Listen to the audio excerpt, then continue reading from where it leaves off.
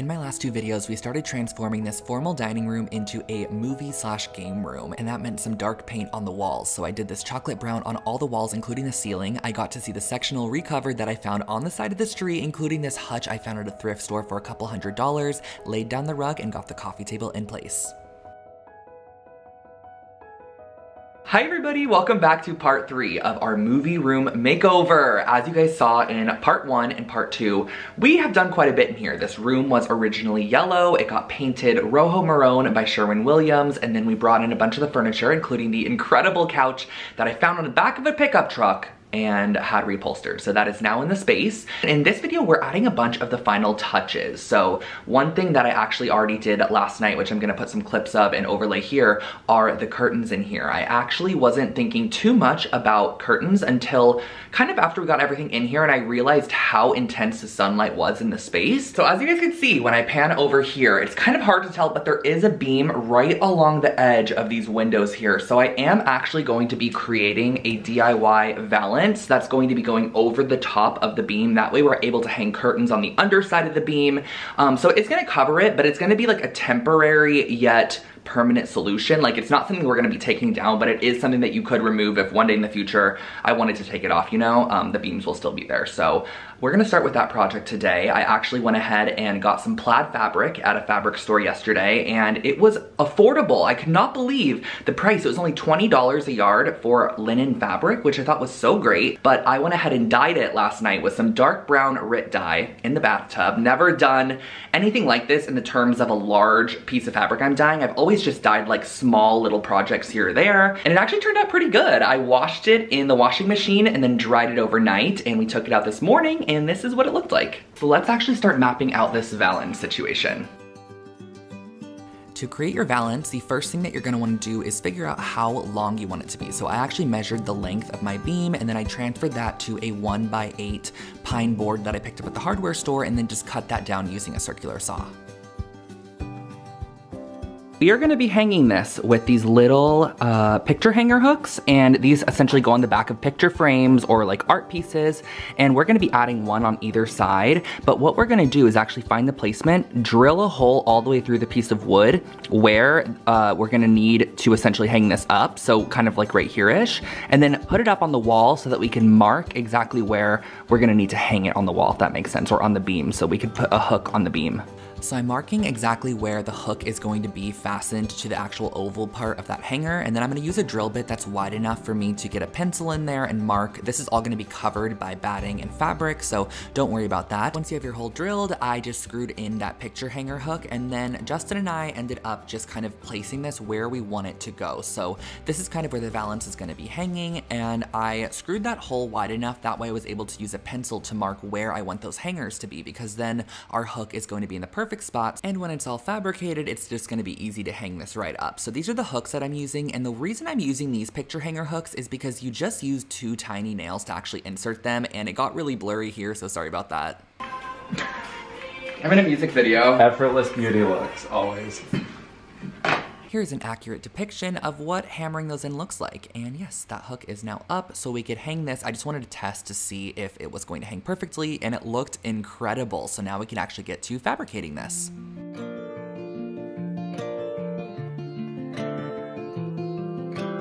Hello, I am currently at a Jake Arnold for Crate and Barrel event,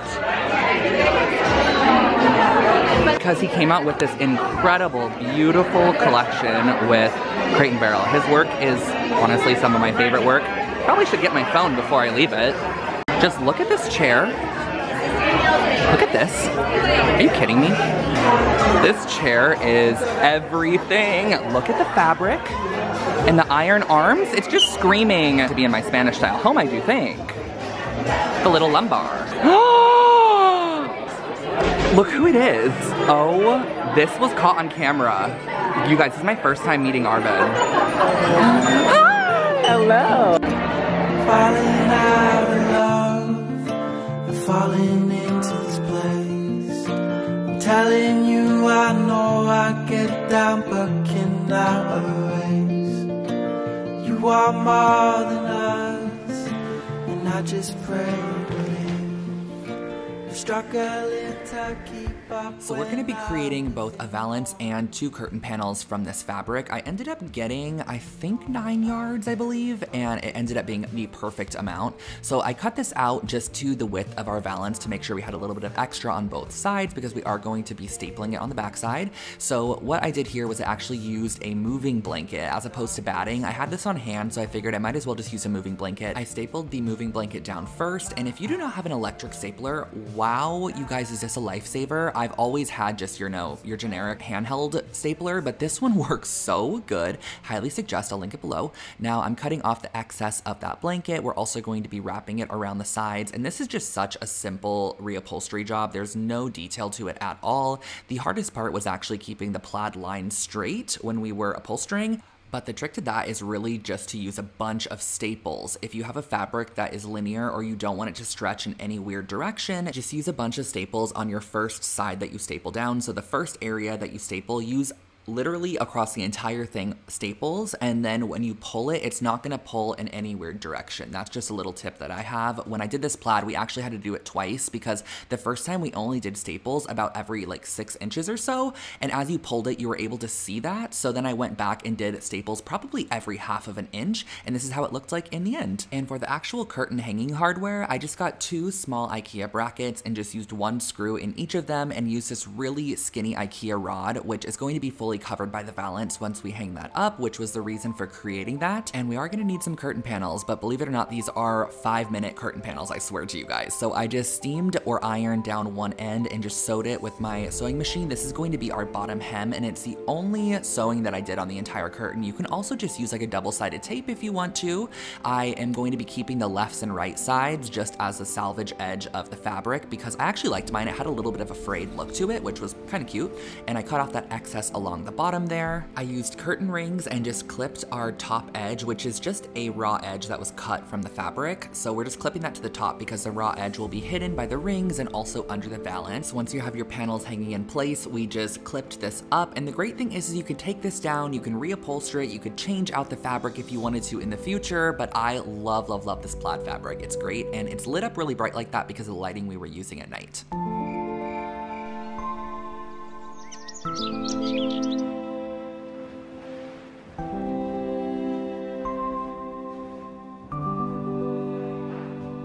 Hi! So Los Angeles is currently essentially flooding, so I haven't been able to film the last I'd say 3 or 4 days. It has been so dark in the room, which is why I didn't get a video up this last Sunday. I couldn't even film. It was so dark in there, and it's finally sunny today. We are ready to go film. And I ended up actually spending the entire day in bed yesterday with the rain. It was such a vibe. I lit some candles. It was a really calming day. It was really fun. And I realized yesterday how much having a good quality mattress is important. You're spending a lot of your life laying down, if you think about it, a good third of your life. And my first choice when it comes to a mattress is a Helix mattress. If you have never heard of Helix, it is such an incredible company. I have used their mattresses in almost every makeover I've done in the past 2.5 years, in my parents' room, my room. The main reason is because I actually let the client per se, or myself, whoever it is, take the sleep quiz. And the sleep quiz pairs you up with a mattress that is perfect for your sleeping preferences and your body type, which I love because I feel like mattress shopping can be a little challenging, but Helix makes it extremely simple and easy. The mattress is shipped directly to your doorstep, which I also find lovely. Like, I just love how it comes packaged up in a box. You unroll it, it's actually kind of fun, and it just expands right there in your bedroom and turns into the most comfortable, plush, lush mattress ever. And if you've been following my journey here on the channel, you guys would know that I've been open with you guys about my sleeping problems in the past. I've had very, very bad sleep problems. I feel like a lot of creatives do, and I can definitely attribute better sleep to my Helix mattress. Before this one, I had just a generic mattress. I believe it was just from like a discount mattress supply store, and it just really wasn't the vibe. And of course, mattresses aren't a cheap or easy purchase, you know, it's something you want to make sure that you do love. So the great thing about Helix is that they actually offer free shipping in the US. They have a 10-year warranty and flexible payment plans, along with a 100-night sleep trial. So if you do not like your mattress after 100 days, they will come pick it up for you, and no, you do not have to put it back in the box. So definitely visit helixsleep.com/DrewScott to get 20% off of your mattress plus 2 free pillows.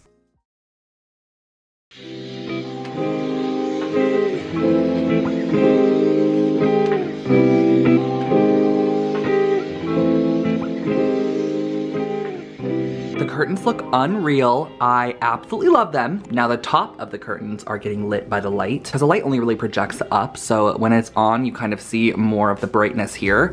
But these look so good, you guys. The color looks incredible. Just even the like tone of the curtain when they're in front of the window, like if we actually draw them shut, I wanna show you. Like if we were to shut them, look how good that looks. I think it looks so pretty. And the plaid, everything lines up nicely. Like I'm very, very happy with how these turned out. I also got in the mullions that I ordered for the windows, and this is what they look like. Same exact Etsy shop that I've ordered all the other ones for, which I'll link it for you guys below. I think their store is CNC Specialties, and these are just cut out of MDF wood, so they're actually just going to be inserted into the windows here. But I do have to paint the front side of them to match our color in here, and then the back side I'm actually going to be painting white to match the exterior window color, so that way they look like they're trimmed white on the outside. I also did want to bring up some of the comments in the last video. I saw a bunch of people commenting about how this hutch just feels way too big in the room. And I don't know if maybe the perception on camera makes the hutch look bigger, but every single person, because after I saw that video and saw so many comments, I asked a bunch of my friends who came over, and Marie and Justin and everyone, like, does the hutch feel too big in here? Because I personally never have even questioned it feeling too big. Like, it really doesn't feel too big in here. Something I'll say is that the opening right here probably isn't your standard, you know, width of an opening. It is a little smaller, but there also are 3 different entries to the kitchen. So we have one right through this door, through that door, and around the hall as well. This is also a kitchen that we don't really access very often, and I love the scale of the hutch in here. Like, I just want to kind of flip the camera around and share it with you guys. I think something else is that when I filmed from this angle, which is where I filmed from for every other kind of reveal in the previous video, you don't actually see that there is quite a bit of space in front of the coffee table here. So there's about, I'd say maybe 4 feet here or so, but when you're back here, it does kind of make it look a little bit more cramped, where it looks like this is right up on the couch and right up on the coffee table, when in reality, I personally feel like it feels nice to me. Like, I could walk all through here, walk around here. There is enough space to definitely get around in the room, and it's not a room that you're gonna be doing activities in per se. You more so, you know, are using the sofa to watch the TV, and I wanted to get the maximum size of TV in here, and I feel like this upper section of the hutch, once we create our pull-out screen, is going to give us that.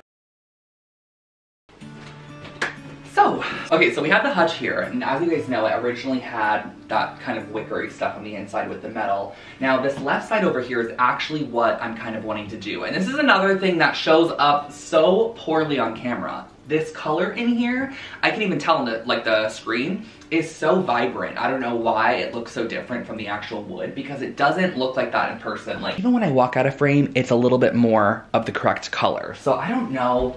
The camera's just weird. So essentially, I'm going to be putting this raffia cloth, which comes on a roll, onto some pre-cut pieces of wood that we actually had cut at Lowe's. Really thin sheets of wood, had them cut down to the exact size of the insert, and then we spray painted the front side of them a dark brown. That way when we layer the raffia cloth over it, it just kind of deepens the color a tiny bit so that it doesn't have like a light backing to kind of channel a light color, because the raffia cloth is kind of see-through. So we are going to be spraying the front of all of these, placing the raffia cloth on top of it, letting it dry, and then just inserting them into this hutch, so that way this entire top section is going to be completely closed off storage, and we're gonna use this for all of our games, because we have so many games like Monopoly, Life, all of the games are gonna be going in this top section of the cupboard. So I'm gonna be using some Gorilla Glue spray, and oh my gosh, do you guys remember when that girl got that Gorilla Glue spray in her hair? Make sure not to do that. But then I'm gonna be using raffia cloth. I picked this up at the local basket supply store, which I know it's kind of hard to link products like this.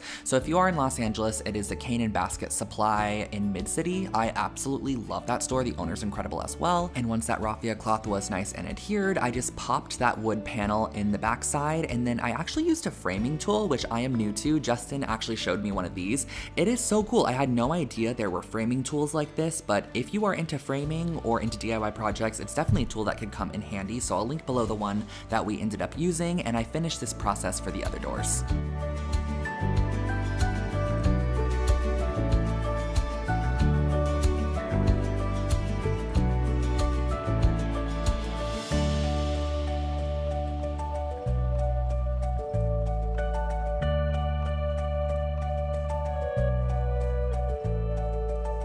This looks incredible with the raffia cloth in the top, and I do apologize again about the lighting. It is just such a hard room to film, especially when it's raining and pouring outside, which it currently is at the moment.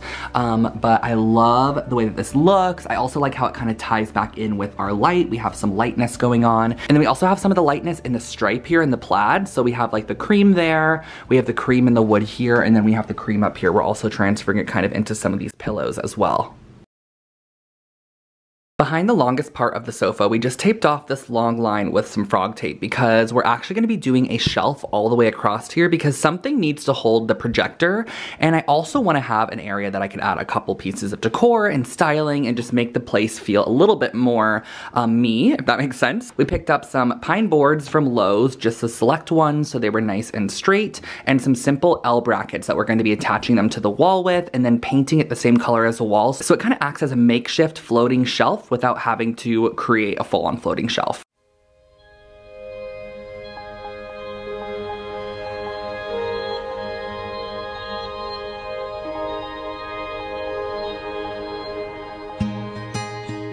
Here's one of the shelves, and we put the brackets on the top side of the shelf. That way when we mount it on the wall, the shelf weight is going to be more so supported. It doesn't have a chance to bend forward at all. And we're also not planning on putting a ton of stuff on the shelf, mainly just to support the actual projector and then like some decor. And then we'll cover the brackets with paint, the board with paint, so hopefully we'll all blend in. And then just kind of strategically place decor over the top of the brackets. Now, because I have a very old home with plaster walls, I actually wasn't able to use a stud finder properly, so I just knocked on the wall and then was able to find the studs based off the sound, and then I used a tiny drill bit to just drill in behind basically where the shelf would be, just to make sure that some sawdust came out, and that was the way that I was able to achieve screwing this shelf into the studs. I'm not going to be putting a whole bunch on the shelf, but I did want to have a nice sturdy shelf in case we do add things later, and the brackets on the top side of the shelf are going to be painted same color as the wall and then decorated over the top of. So to continue the length of the shelf, I'm actually going to be cutting an additional piece of wood, which is right here. And this one's cut to size to the exact length that we want it to continue the shelf. And then at the end, I'm actually gonna round this end so it doesn't kind of like jut out of the wall and look like just, you know, a pointy corner of a shelf. I want it to kind of round back so it looks like it flows into the wall.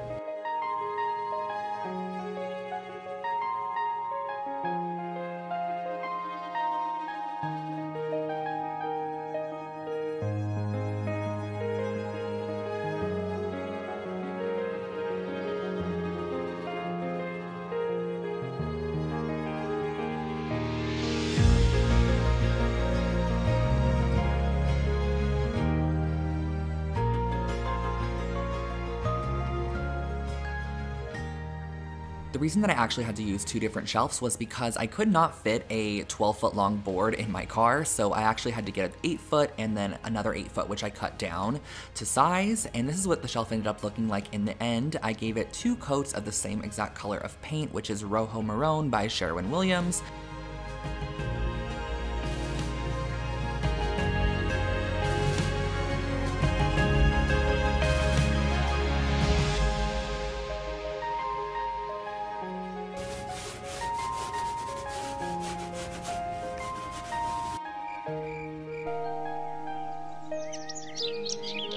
So let's get into the actual movie part of this movie room, and that's going to be what is going to hold our screen. So this hutch here, I want to double, of course, as a beautiful piece of furniture to hold all of our games and other things. Then I was thinking about actually having a TV in the top portion of it. And then I was thinking, why don't we have a projector screen in these drawers? So what I did was I just marked along those drawers the width that I actually needed to cut out with the jigsaw. And I'm just using a jigsaw just to notch out about a 3.5-inch wide section on each of those drawers, because we are going to be connecting those drawers up together and kind of fastening them to each other. And it's going to be able to be pulled out as one full drawer with the projector inside. So this is what the little notch out of that shelf ended up looking like.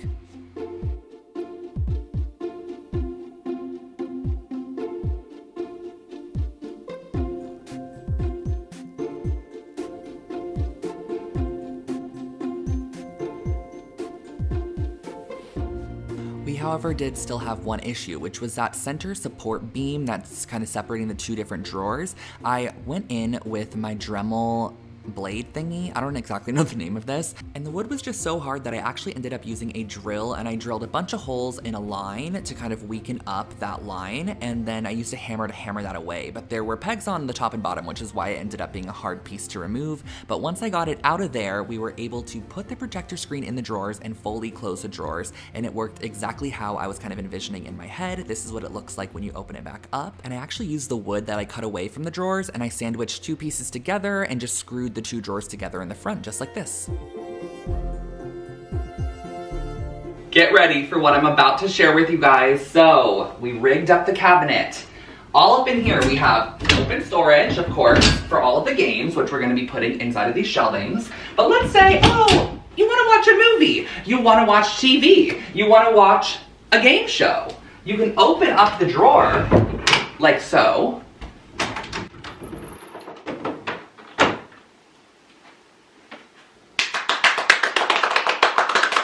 And then when you're done watching your movie or game show, and also, there is a shelf underneath the camera right now, which is exactly where the projector is sitting. So if you can imagine, where you are right now is a projector, projecting right here. You're done watching a movie. You're like, oh, I'm over watching movies. I need to go to work. Like, then you can just put that away and work in a nice, pretty environment. I don't even know how we did this. Like, I don't know how that idea came to be. Well, actually I do. I think Justin, wasn't I literally like, oh, we could put the projector in this drawer. We were just discussing, yeah. We were like, we could hang a sheet. What we could do to like have a projector screen. Originally we thought projector on top. On top, like we were gonna like actually mount the case of the projector on top and then like be able to pull it down. But then I was like, what if we just hide it in the drawer? Because there's so many drawers. And it worked so well. The curtains are done, the shelf is behind the couch is in the room, the rug's down. We have the hutch and the actual movie situation of the movie room complete, and now it's just time to decorate. So let's get to decorating.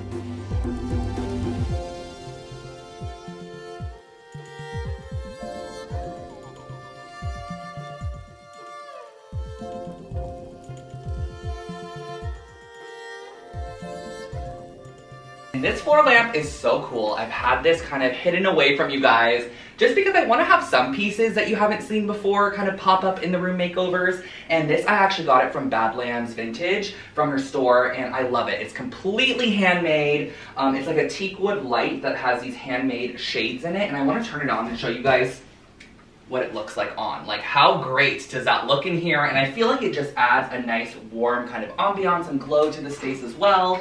I love it next to the plaid curtains, and then right next to this, I'm actually going to be doing an accent chair as well. Here's the accent chair, guys, and you guys might have seen this one because this, actually I got both of these pieces from Badlands, believe it or not, and the table upstairs, but I love them, and I really, really, really love this chair. I've always wanted one of these rounded reed chairs. But just look how cute, right? I feel like it just feels so nice over here. And then maybe even a little side table right here with maybe some flowers or something, and then some coffee table styling, and then we have to style the shelf, the sofa. I love how linear and how graphic it is over here. We have so many lines in the plaid, and the mullions that we added. The chair is all like rounded lines. We have lines in this piece here. I love all of the lines, but they're going in all different directions, but it doesn't feel overwhelming, if that makes sense. It just feels interesting.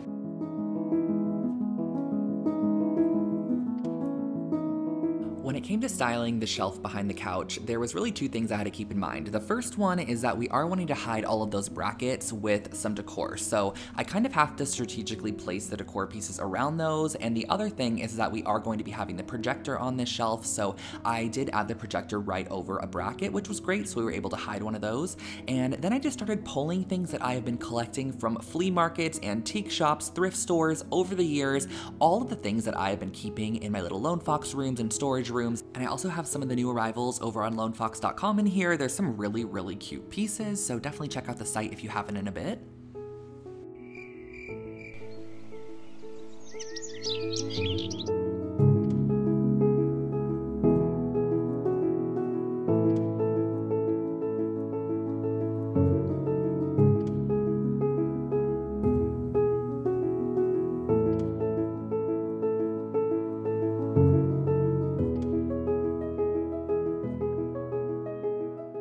If you need something to make your wood furniture look 80,000 times better. You need this product, guys. I will link it below for you. It is Howard's Feed and Wax. It is a wood polish and conditioner made from beeswax and orange oil, and it just brought life back to this table. There were so many people in the last video also saying like this table needed refinished, and I even thought it might need refinished too, but look how pretty it looks.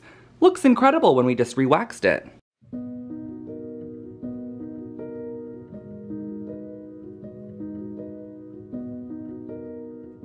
If you guys remember this incredible candelabra, it's like a gothic candelabra. I found it at the flea market for $40 a couple months back, and I have been saving this for this wall because I just feel like this wall is so large. I want to put one thing on it that's just really kind of focal and interesting. It's also sculptural, and it's going to add a nice glow if we do turn the candles on. So I'm going to mount this kind of off-center on this wall. She's ready to be mounted. That was inappropriate, honestly.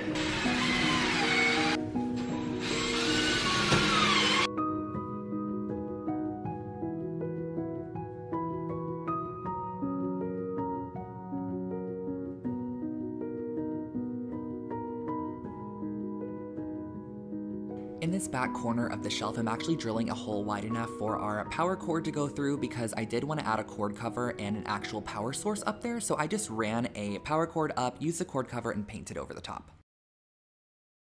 Good morning, guys. It is reveal day, and I spent a couple hours this morning kind of just playing around with the decor. I'm always someone that places it first, and then I need to like sit on it for a bit and then kind of rearrange it, see what's working and see what's not working, and then kind of edit from there. So I spent this morning kind of redoing some of the decor up here. As you can see, I added our incredible oil painting, which I don't know if I actually shared this with you guys, but I got this quite a while back, and it was actually a damaged oil painting that I had it repaired. Just look at that piece, you guys.